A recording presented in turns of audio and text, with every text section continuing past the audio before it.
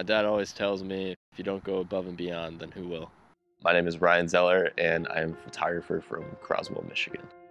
Started photography really just because traveling a lot up north, and I wanted to share the beauty of Michigan just to my family and stuff like that, and kind of started out just posting photos on Facebook, and then everybody just told me that I should, go further in depth with it, and I bought a DSLR and started going, full time with it. I want my images to really just tell people to go and see these things that they kind of just walk past every day. I feel like some of the things that I take pictures of are things that people don't really pay too much attention to, and it also kind of inspires people to go and see those things.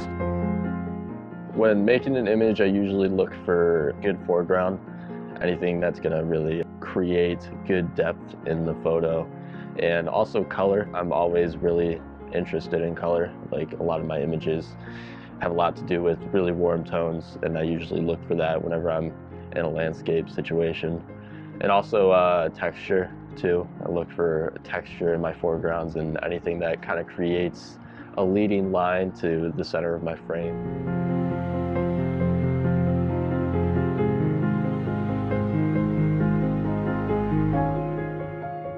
My favorite place in Detroit is definitely Belle Isle.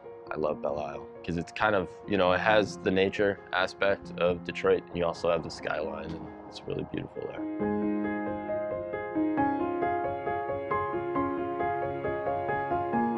I like to be able to set my tripod down, get the remote hooked up and kind of just be out in the middle of the night because everything's just super quiet and there's no rush, and you have endless possibilities of the things that you can create at night.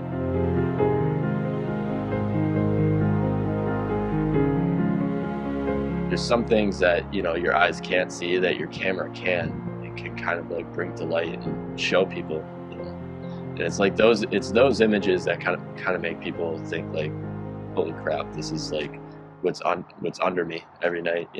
It kind of makes them look up and enjoy it.